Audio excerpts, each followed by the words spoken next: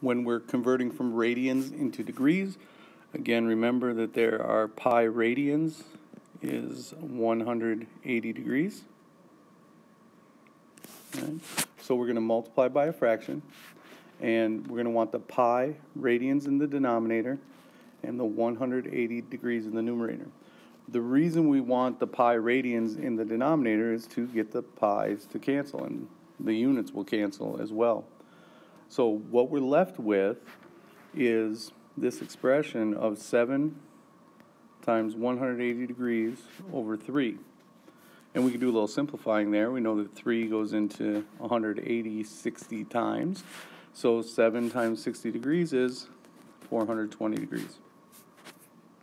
When we have 7 pi over 6, we're going to multiply by our unit multiplier. It's either going to be pi over 180 or 180 over pi. Of course, we want the pi in the denominator, so 180 degrees will go on top.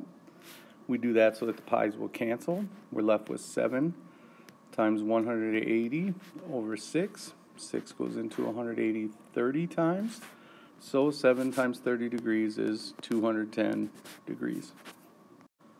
Now for another weird one, the idea is still the same. We want pi in the denominator, so 180 degrees in the numerator. The pi's will cancel. We're left with 19 times 180 degrees over 60. 60 goes into 183 times. Keeping those units around. 19 times 3 is 57, so we get 57 degrees.